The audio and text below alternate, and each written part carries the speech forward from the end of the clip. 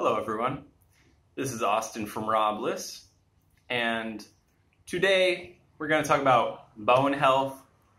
We're going to talk about iron absorption, calcium absorption, utilization, things that inhibit calcium and iron to work in your body. So a lot of people, when they think about like most nutrients like iron, calcium, different things, they think about, okay, what can I eat that has these things in it? Rather than addressing that we might have trouble absorbing these things from the foods we already eat, because the foods we already eat have these in small amounts. People say, oh, we need so much iron, we need like all this iron, like so much, and it's just not necessary. And I can say this from experience because I had my blood test done 2 years into a fruitarian diet, almost entirely fruit, not even much vegetables, living in Washington State, not even living in the tropics, and my iron was fine. You know, it was perfect. And my calcium was fine, perfect. So people who have this misconception about fruitarians having weak bones, bad bone density, I don't know about that. So there's a few things that inhibit iron, okay? So the first thing is going to be caffeine. Caffeine blocks iron absorption, and it's a neurotoxin. It's absolutely terrible. There's no reason. It also causes adrenal stress, because when you drink caffeine, you stimulate the adrenaline, which is essentially what people are running off of. This is a different subject, but yeah, just completely avoid caffeine, like get it out of your life. And same with cacao. You know, cacao is a neurotoxin, as theobromine, very similar to caffeine. And this is going to block iron absorption and utilization in the body. So avoid those things if you can.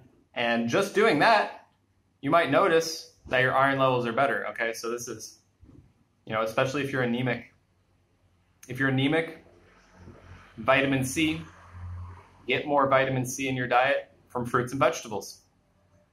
A lot of fruits and vegetables are high in vitamin C. Oranges, papaya, broccoli, Brussels sprouts, bell peppers, and you know, a lot of different ones. Dragon fruit is amazing. A lot of vitamin C in there. So get that vitamin C in, and it'll help you absorb the small amounts of iron that are already in foods you eat. Okay, and now we can talk about calcium too, because some of these things are like interconnected. Now, when you have too much calcium in the body, it can actually leach iron.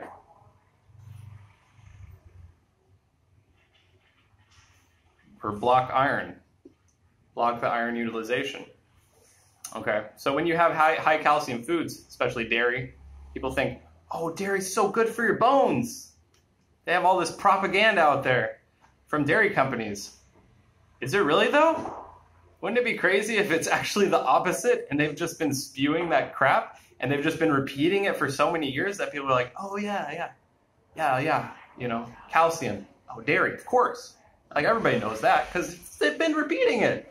They've been repeating the propaganda, and now you think it's the truth because they've been saying it over and over and over and over and over and over and over again. Okay, so be careful with the calcium. Don't supplement calcium. Okay, you don't need to do that. Just eat fruits, vegetables. A lot of fruits and vegetables have calcium. Oranges, prunes, figs, papayas. High in calcium, okay, and not high in calcium, but just enough calcium that your body needs. You don't need ridiculous amounts of calcium and iron. It's just not necessary. Okay, so there's also phytates from nuts, grains, seeds, oats, And yeah. So those can ruin your calcium absorption in the body. Okay, so lower your nuts, grains, seeds. Keep them low. Too much phosphorus. Too much phosphorus is the thing. So high phosphorus foods, you're going to limit your calcium. Okay. Now, of course, one of the biggest things, low vitamin D levels. Okay. Get your vitamin D. Get it from the sun, if you can. Eat mushrooms. Get your mushrooms. Lay them in the sun. That's another way you can get vitamin D as well. So yeah. So remember, caffeine, once again, go back to caffeine, leaches calcium from your bones. Leaches calcium from your bones. And another big thing, which I struggled with a lot, smoking. Smoking leaches calcium from the bones too. Smoking is one of the worst things you could do for your bones. Absolutely. And it also stresses the kidneys. Now, what do the kidneys do? They absorb calcium. So we also have to take into account our kidney health. Smoking destroys the kidneys. High protein diets destroy the kidneys.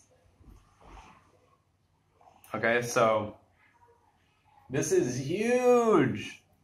This is huge. You got to get your glands functioning properly. It doesn't matter how much calcium, how much cheese you eat.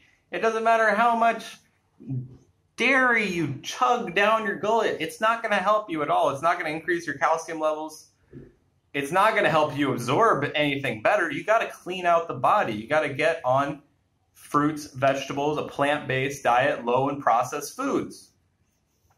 Okay, and then your body will start functioning properly. It's amazing. And you don't need excess amounts of these things. So just make sure to stay hydrated with fruits and vegetables. Increase your kidney health. Potassium is also huge when it comes to bone health. And what foods are highest in potassium? Fruits, vegetables. Going back to fruits and vegetables again. Strawberries, bananas, tomatoes, papayas, pineapples, all the good stuff. Okay? So, I just thought this was really interesting, and I thought it would be a valuable topic to discuss. If you guys need to learn more about this or anything, message me. I offer one-on-one health coaching. The link will be in my description. And yeah, thank you guys so much for watching. Leave a comment down below. Let me know what you want me to talk about next, what kind of health topic. I really enjoy doing these type of videos. And I'll see you guys in the next one. Peace and love.